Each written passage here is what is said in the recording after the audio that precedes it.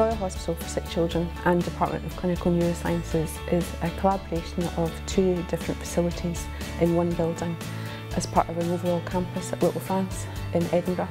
They're relocating the Children's Hospital from old facilities which are not particularly fit for purpose into a new fit for purpose facility. It's a national crisis centre. There is one on the west coast of Scotland and this is going to be the east coast one, so it covers major traumas from across the whole of Scotland.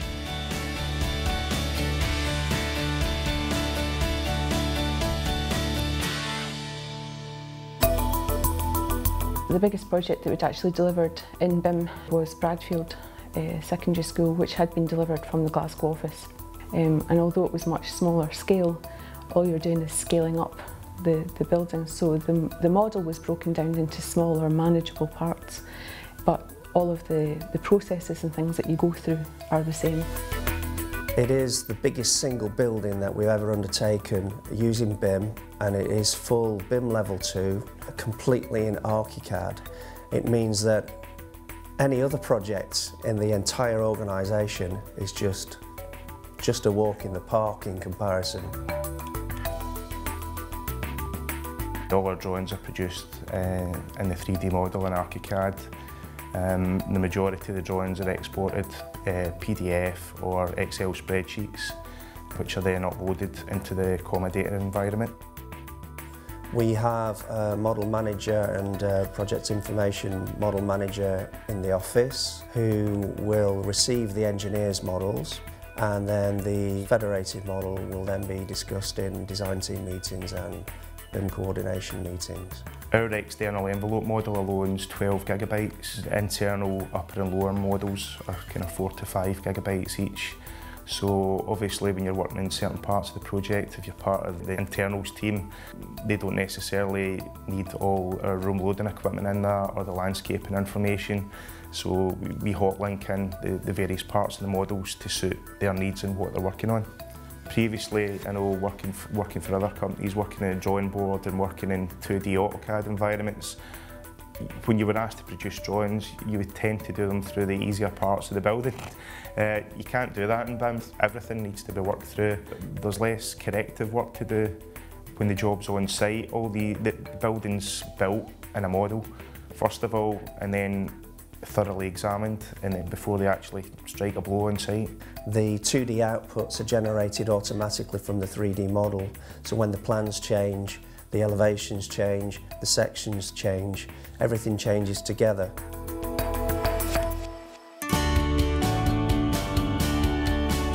With a project of such a size, it's valued at around 150 million. It takes a long time to deliver that project, and so the standards and the technologies that you use evolve with that. We're told that once you start a project, you're supposed to stay at that particular version of ArchiCAD as you're going through.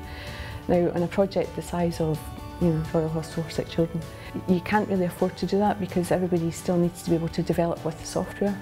Now, that project started in 2011, and if we'd stayed where we were, then we would still be at version 15, and we'd have a significant team in the office who would still be using ArchiCAD version 15 while everyone else had moved to 16, 17, 18.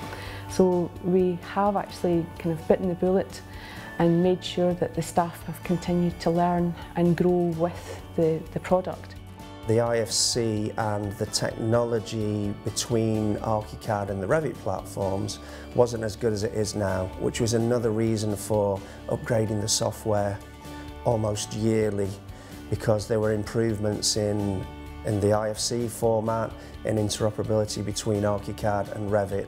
It's important that that's evaluated and properly assessed for a good little while before we actually then say, right, we're going live on this and we're upgrading to the next version. The project has to stay on time, it has to stay to deadlines, etc., so we can't afford to phone the client and say, oops, we upgraded something and it's something horrible's happened and we now need to downgrade again. So we've done it very, very carefully. Because of the type of projects that we use, where there's huge multi-user environment and team working, because public sector hospital projects etc. are very complex and involve huge teams of people. ArchiCAD actually suits that better. There's been instances where we need the programme to be able to do certain things and we'll work with them to find the easiest way of doing that, or is that going to be covered in the next iteration of the software etc. Just to make sure that it's constantly evolving and meeting our needs, and that they're getting the benefit of things that we've maybe tried that we think there's a slightly better way of doing things. So it's a kind of two-way thing, and hopefully it's helping to develop the software for the end user's needs as well as developing it for what we need it to be doing. It's a very close-knit group. Even though we're spread over a lot of offices, we've got pretty close contact to most of these other offices on a day-to-day basis, especially in a job this big. What we've learned from this project, we've been able to pass on to other projects in other teams in our other offices. We've been through that pain so that they don't have to. It's meant a huge team of people in the office all working really, really closely together to deliver a project which I think at the end of it we're going to be really, really proud of.